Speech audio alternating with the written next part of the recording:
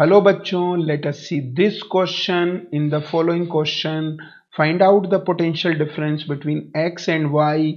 Here the 2 ampere current is flowing. So in that branch 1 ampere is flowing because it also have the 5 ohm resistance. It also have the 5 ohm resistance.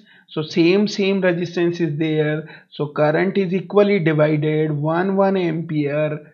Now current always flow from higher potential to lower potential, so it is the plus, it is the minus, because similarly it is plus and it is minus.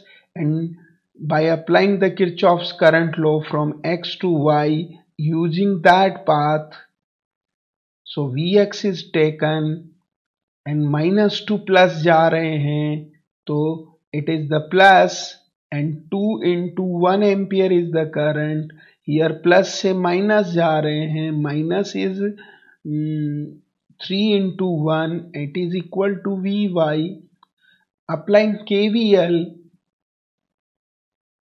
so Vx minus Vy is nothing, is 3 minus 2, so it is the plus 1. So final answer is A, plus 1. इसमें याद रखिए plus 2 minus it is considered negative and minus 2 plus it is considered positive in algebraic sum of voltages in KVL. Thank you. All the best.